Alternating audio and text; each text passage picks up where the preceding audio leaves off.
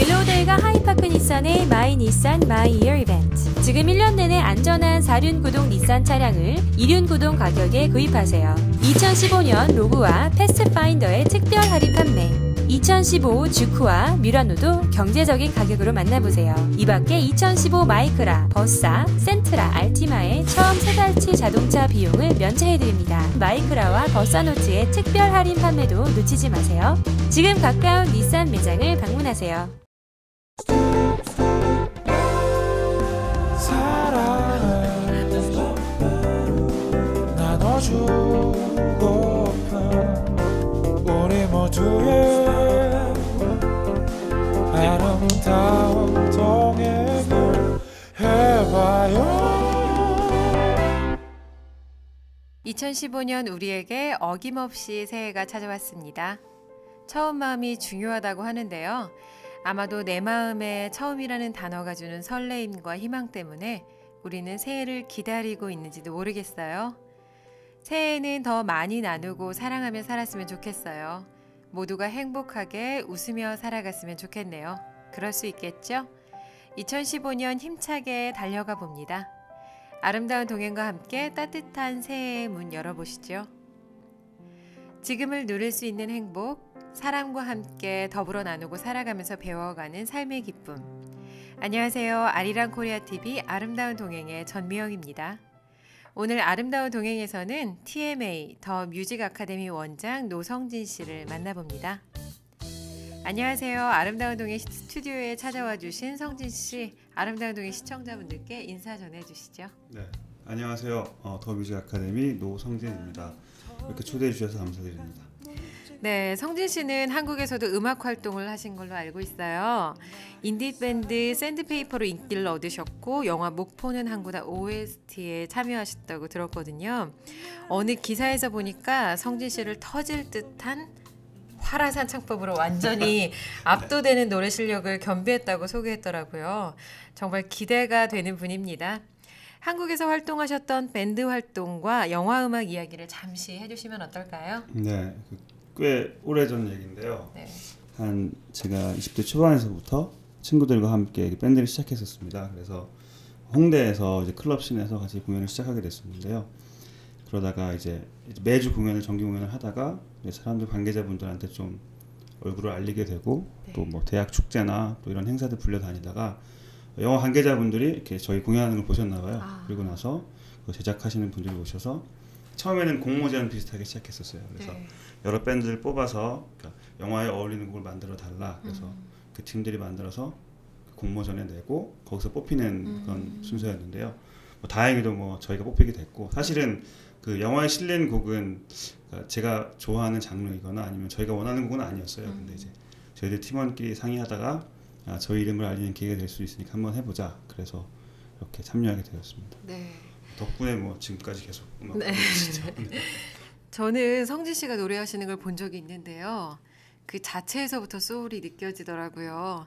성진 씨에게 노래 그리고 음악은 어떤 의미가 있을까요? 네.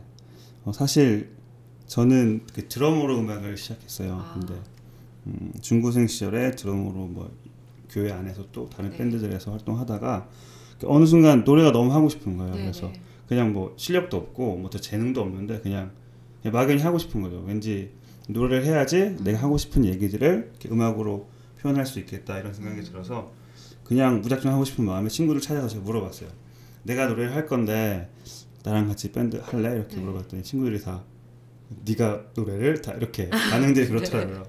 그래서 부탁을 해서 시작을 했는데 시작했으니까 잘해야겠다는 생각에 정말 열심히 연습을 했어요. 뭐 지금 생각해보면 뭐 인생에서 가장 열심히 연습했던 시간인 것 같은데요. 누구보다 열심히 연습을 했고 또 노력을 했고 그러다 보니까 이제 친구들이 밴드 멤버들도 저희를 믿고 따라와주더라고요. 그래서 지금까지도 노래도 할 수 있고 또 음악하는 사람으로 여러 사람들을 만날 수 있게 됐죠.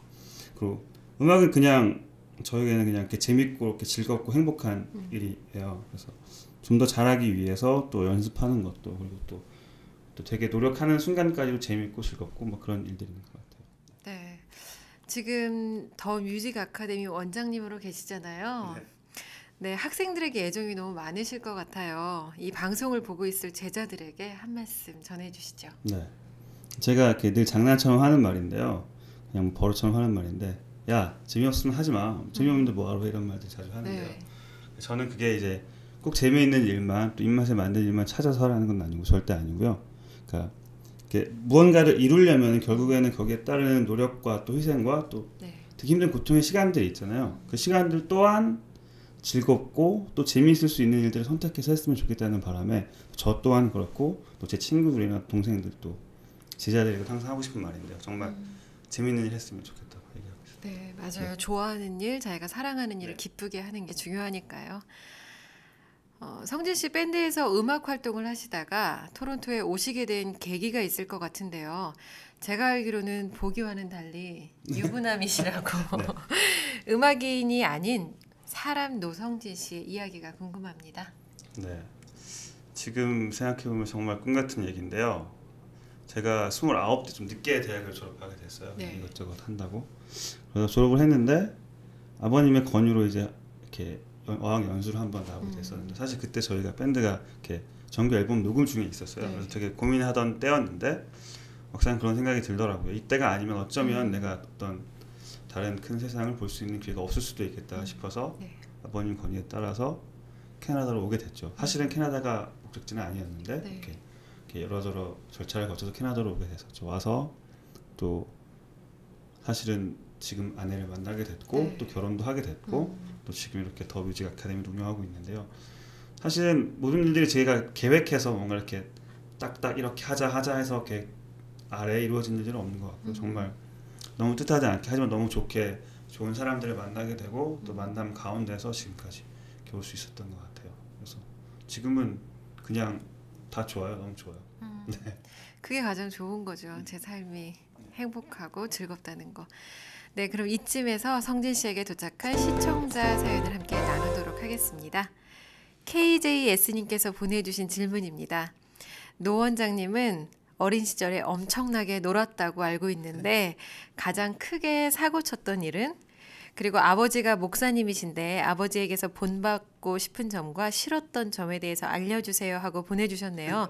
아마 성진 씨를 많이 좋아하는 분께서 보내주신 질문 같아요. 네. 뭐 사실 뭐 엄청나게 놀지는 않았고요. 네. 네. 그냥 부모님 말씀 잘 듣다가 네. 가끔 이렇게 말씀 푸는 정도였는데요. 네. 그리고 사실 목사님이신 아버님은 제가 실제로 가장 존경하는 분입니다. 사실은. 정말요? 그래서 어릴 때부터 누가 물어보거나 가장 존경하는 사람 뽑으라고 하면 저는 당연히 아버님 뽑았었고요. 그리고 어렸을 때부터 자신보다는 남을 먼저 생각하는 법을 또 아버님을 통해서 배웠죠. 네. 그래서 지금도 역시 마찬가지로 가장 인정받고 싶은 사람 뽑으라고 하면 당연히 아버님을 최우선으로 뽑고 있습니다. 아버님이 이 방송 보시면 너무 좋아하시겠어요? 아니실 것 같습니다. 그런데 이 KJS님께서 보내주신 사연 중에 가장 크게 사고 쳤던 일을 대답을 안 해주시고 넘어가셨어요. 네. 사실은 제가 네. 가출을 한 적이 있어요. 근데 네. 가출이라고 하면 이제 보통은 이게 중고생 시절에 이렇게 편지 써놓고 나갔다 며칠 있다가 네, 졸업을 네. 하는데요. 저는 사실 정말로 작정을 하고 편지를 써놓고 집을 나가 3년 동안 부모님이랑 연락을 끊고 3년이요? 있었습니다. 네. 여기까지. 네. 네. 여기까지 듣고 네, 두 번째 사연으로 넘어가도록 하겠습니다.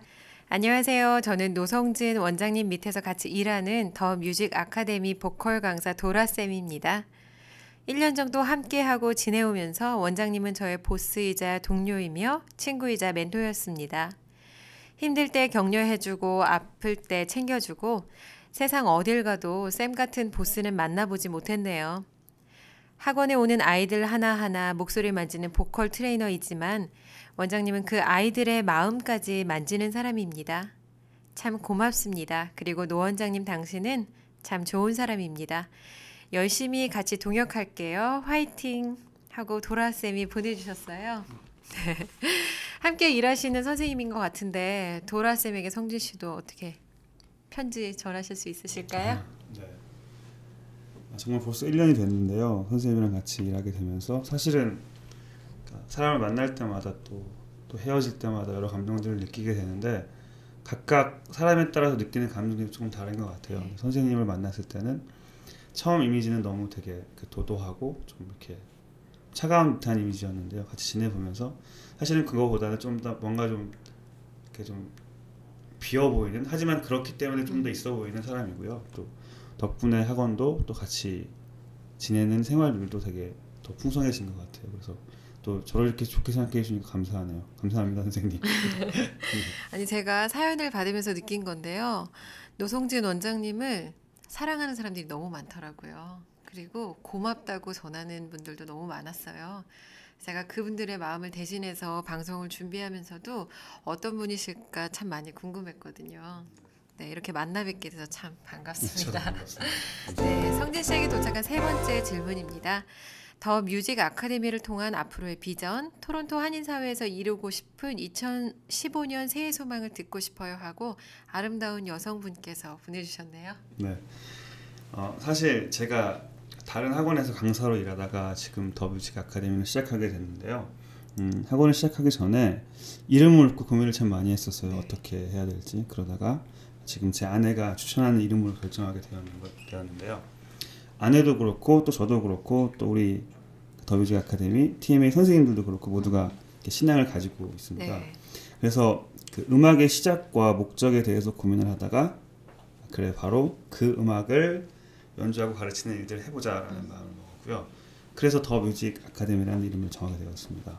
그래서 사실 앞으로도 더 뮤직 아카데미가 토론토에서 하나님께서 주시는 음악의 즐거움과 기쁨 그리고 또 감동을 전하는 일에 애쓰고 새해에는 좀 더 많은 분야에서 많은 사람들 만나고 또 좋은 기운들 전하는 해가 되었으면 좋겠습니다. 성진 씨에게 노래 그리고 음악은 어떤 의미가 있을까요? 네, 사실 저는 드럼으로 음악을 시작했어요. 근데 어느 순간 노래가 너무 하고 싶은 거예요. 네. 그래서 그냥 뭐 실력도 없고 뭐 재능도 없는데 그냥 막연히 하고 싶은 거예요. 왠지 노래를 해야지 내가 하고 싶은 얘기들을 음악으로 표현할 수 있겠다 이런 생각이 들어서 지금까지도 노래도 할 수 있고 또 음악하는 사람으로 여러 사람들을 만날 수 있게 됐죠.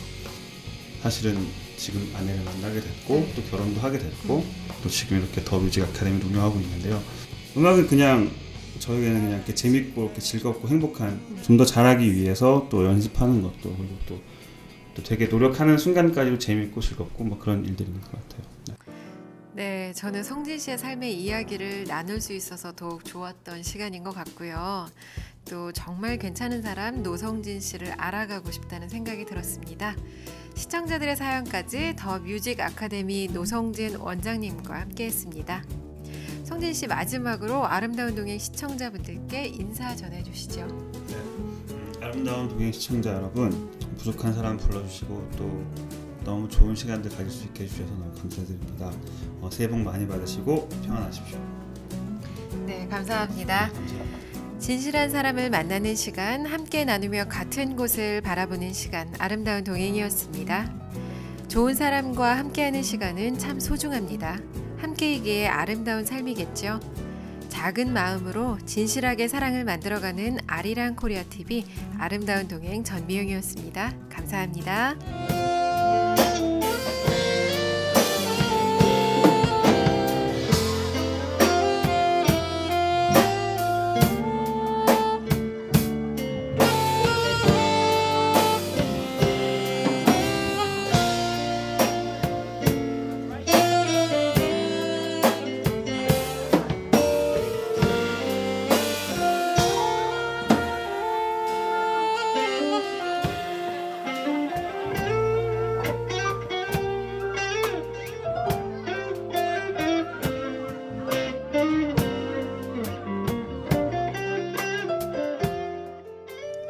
본 방송은 갤러리아 슈퍼마켓, S4 컴퓨터, 더 뮤직 아카데미 협찬입니다.